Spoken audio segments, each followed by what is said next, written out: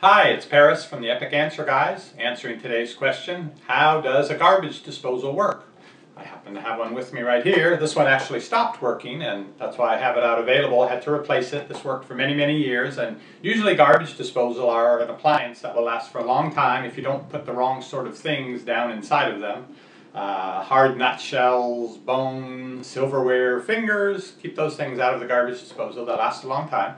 It's very heavy. Oh. And let me show you in here. You're probably used to seeing this down in the bottom of your sink.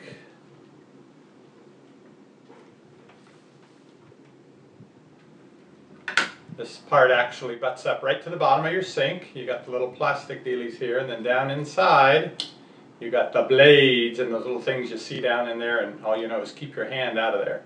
Make sure the forks don't fall down in there either. So you put food in here, the scraps from your cooking or your dinner. Put them in here. Down at the bottom of that, where those little metal pieces are, there's a couple of very sharp blades that spin and chop up the food particles into very small pieces. They then get washed down. That's why you're always supposed to have the water running when you're using the garbage disposal, because you got to wash the stuff on through. Gets washed through the slicing, and it comes out here. This actually hooks up to your wastewater, so it goes down under your house or apartment and hooks up with your sewer pipe, and then goes on out to a treatment plant or a septic tank.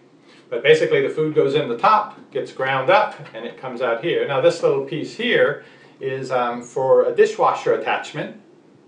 Dishwashers, most dishwashers in the US, this isn't true in Europe, but in the US, they have their own little built-in garbage disposal. And if you ever have heard your dishwasher after you're done hearing the swishy sound, and that sound, you'll hear kind of a grind sound. That's when the garbage disposal phase of dishwashing is going on, and it's grinding up the food that it's washed off your dishes. That then comes from your dishwasher through a hose, a small hose, comes in here, and this basically goes in right above the blade, so it can grind it up some more, and then flushes it out here. So that's how it hooks up to the dishwasher. It's a very heavy thing, so to install it you really gotta, and if you're down there on your back trying to lift this thing up over your head, you can see why it's a chore. Not particularly complicated, but you do have to get all of the seals right or it'll leak.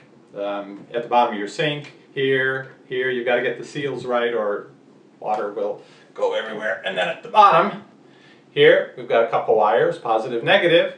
You have to have the wiring underneath your sink for garbage disposal, and it's just a matter of twisting these into the appropriate little plastic pieces to hold it. And once you've done that, it's hooked up to the switch on the wall. That's what controls the power to it. When you flip that switch, it activates the very heavy motor that's here in the bottom, and it grinds up your food. Now this is a 3/4 horsepower garbage disposal. And having to replace it, we looked at what's available, and there are a lot of half horsepower and a lot of full horsepower. Not very many 3/4. I don't know if maybe back when this, I think this is from the 80s.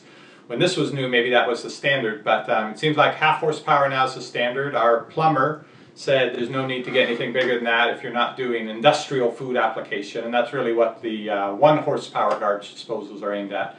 People who go through a whole lot of food and a whole lot of grinding. So that's the basic principles of garbage disposal. Not real complicated. You can probably look under your sink and see this guy. Now you know what it is and what the various holes and plugs and wires do.